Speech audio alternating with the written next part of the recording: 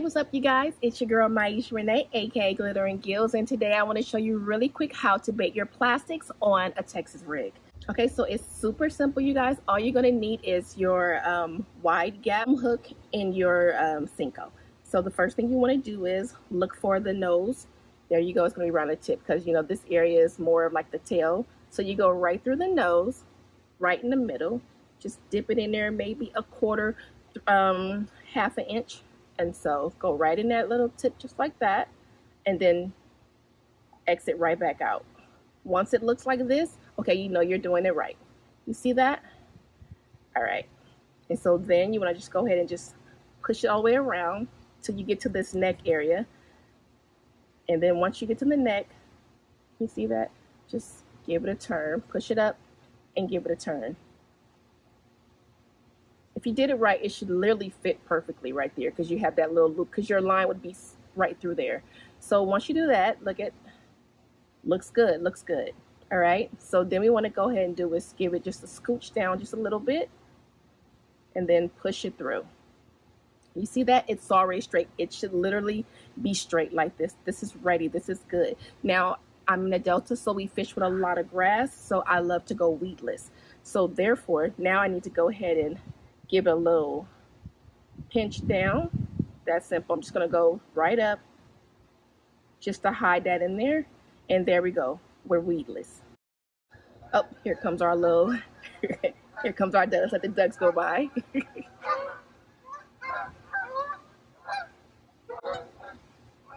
All right. Some people like to go completely under. I mean, you know, then you just need to set that hook a little bit harder.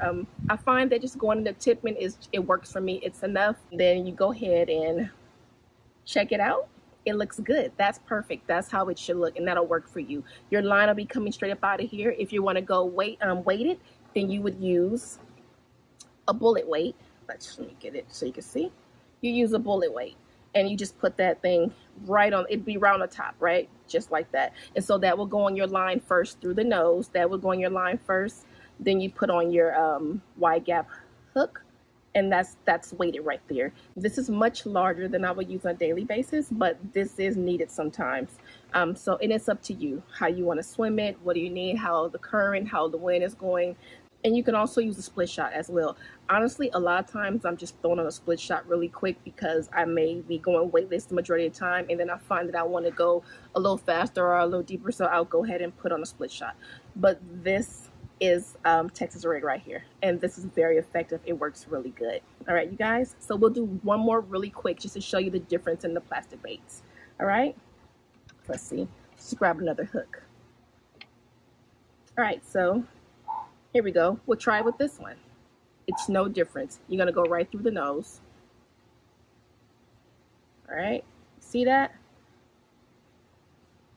Exit right back out. There we go.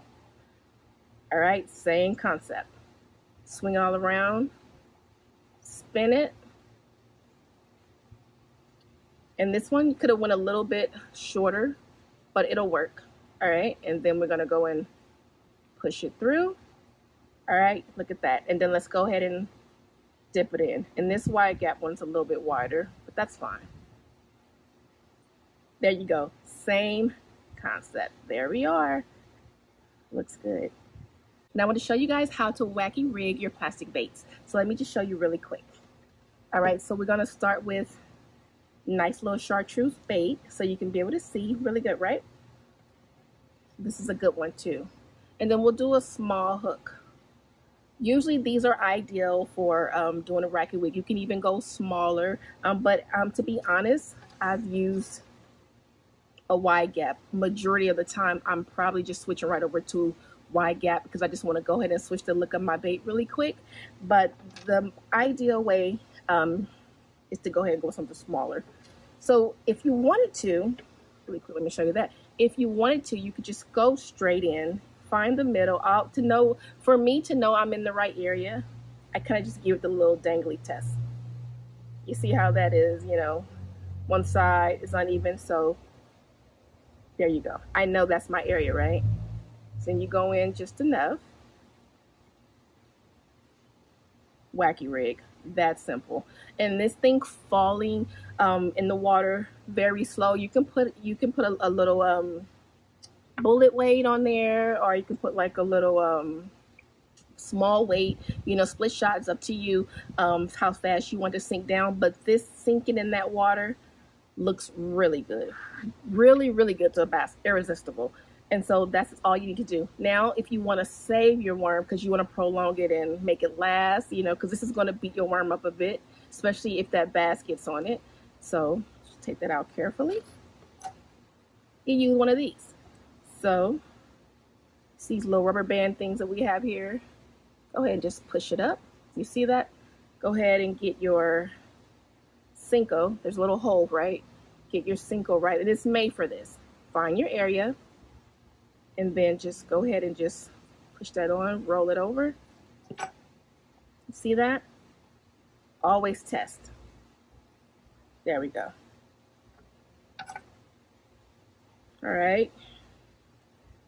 Get your hook, this is also very well for a drop shot. And then you just go right up under. Let me get that little area just how I want it. I like to bend it. It's easier for me. There we go. And then once you have that hook on there, there you go. That's wacky. And it's actually going to wiggle a little better when it's on the hook like that. When you're using those little rubber bands, you can find them anywhere. They're super easy to find. They're very cheap.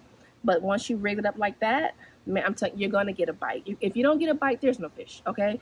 If you're not getting a bite the first couple of times, go ahead and change your color. I mean, this right here, this is a hitter. I literally caught my PB, almost 8.5 pound largemouth bass on this watermelon red. Okay, green pumpkin and watermelon red. I literally caught my PB on this. I have a video, if you go look for in the beginning of the page. I think I have it on one of my highlighted. Hopefully I'll remember and I can put it so you can, you know, go ahead and click the link. But very intense video, very, very crazy video. Almost lost the fish. Super, super good fight, fun fight, and it was at night. But I caught my PB on this one right here. And I want to say it was a sink. I want to say that it was wacky. So check that out, you guys. But here you go. That's how you rig up a wacky worm. All right. Please like, share, and subscribe. Let them know your girl is out here. And as always, I hope you guys catch these smiles. And I'll catch you guys later. All right.